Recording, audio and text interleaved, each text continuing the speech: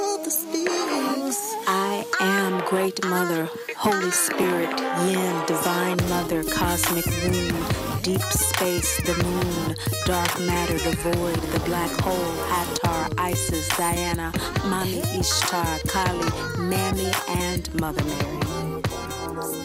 Hello, welcome to Great Mother Speaks. I'm Tammy Taylor, your manifestation muse, and today we're talking about our deepest and truest emotional state in a day and age when addiction, pain avoidance reigns supreme. The pain of us not marrying our intentions to our actions. Well, the Scorpio new moon ain't got time for that. The new moon is the time of emotional gestation and spiritual feeling. The lunar phase indicative of the fallow season when we need to leave the field dormant so it can regenerate through rest. It is purposeful rest. The kind of purposeful rest that comes from sincere lovemaking, as indeed for but 2 days or so, the moon, Great Mother energy, and the sun, Great Father God, closely embrace one another in the sign of Scorpio. This happens once a year, and in every new moon, Great Mother, Father God recommit their vows, so to speak. And their vows are basically threefold. Emotionally, the new moon, and deeply on a spiritual level, help us articulate our emotions in loving and sincere ways so that our unique creativity can shine through. They recommit to show us how to turn pain into gain and how to release perfectionism.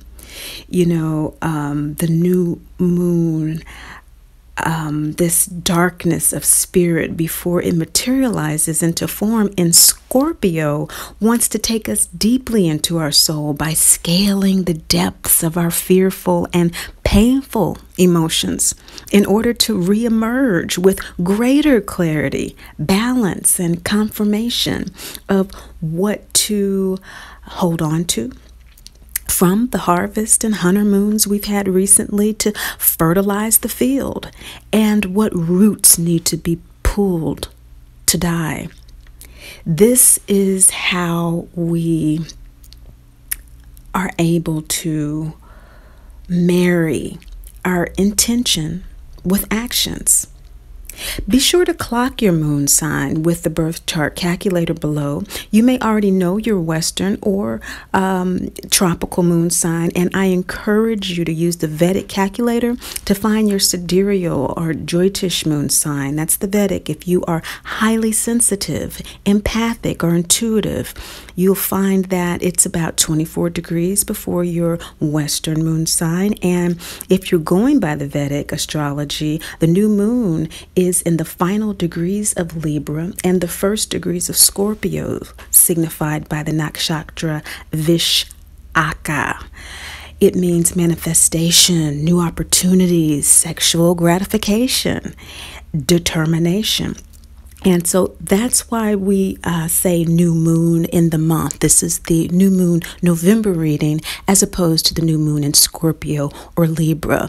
This is a vibrational reading with Great Mother frequencies, and she's speaking to us all. But of course, communication is the accurate giving and receiving of information. So in order to receive accurate information from Great Mother, we have to first give it to ourselves, don't we? We have to understand where we're coming from emotionally. So I encourage you to do that. Please note these readings are also for your Rahu. Well, Cancer moon signs. We're going to see what Great Mother is speaking to you, whether you are working from the Western vision and perspective of the moon that says that this new moon is in Scorpio, which means it would be in your 5th house. And so I feel that for you, Cancer moon people, being ruled by the moon and your great I am, your great Father energy, the light that shines through for you here, we have light in the moon, the lunar cycles, through the reflection of the sun. And so wherever we see light is where we see that I am energy coming forward, that emotional energy. The intuitive energy, of course, is through the shadows of Great Mother energy, and that is that higher knowing, what you know. This is in the 5th house for you, and so this is having to do with understanding the motives of other people on a very deep intuitive level. It also may have to do with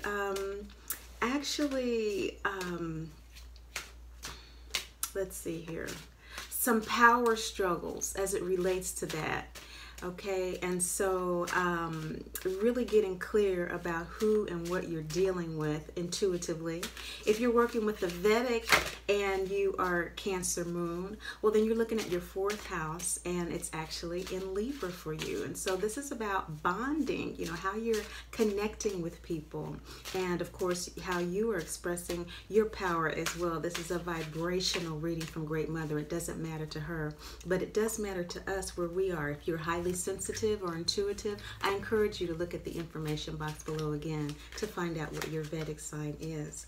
Okay, Great Mother is coming through for you, Cancer moon people, and it looks like she's saying that right now, as of this moment, in terms of marrying the intentions that you have, so whether your intention is to really be clear about how to work with your power, how to own your power as it relates to others, and to act in the way that you feel best serves you, or whether you are designing a way to bond with someone in a way that serves you, you're feeling quite fearful right now, and you're feeling like you are alone.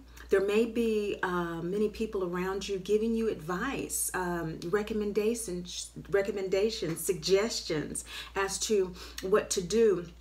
And you're just kind of feeling like, I don't know, I just feel like I'm at my wit's end.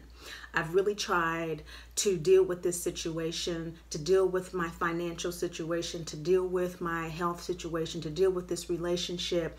And it's really just a power struggle. And I'm scared about, what's going to happen. And so what we see here in the Kali card is the 1st quarter moon. The 1st quarter moon has to deal with actions based on decisions and how we are facing our challenges. And so the challenge here, of course, is to always remember that we are divine children of the Great Mother, Father God. And so Great Mother is encouraging you by that shadow to stay in that intuitive knowing, just as Dorothy did. These cards are based on the 49 scenes of the Wizard of Oz.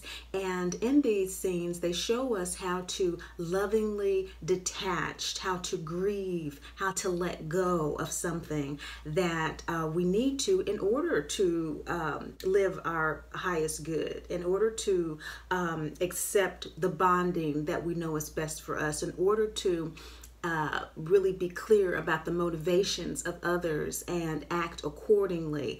Deal with what is. And so that's what you're doing. You are dealing with what is, but it's very frightening to you. And so since this is a half moon, there's Great Father energy in saying that great I am presence. Cancer energy says, I feel.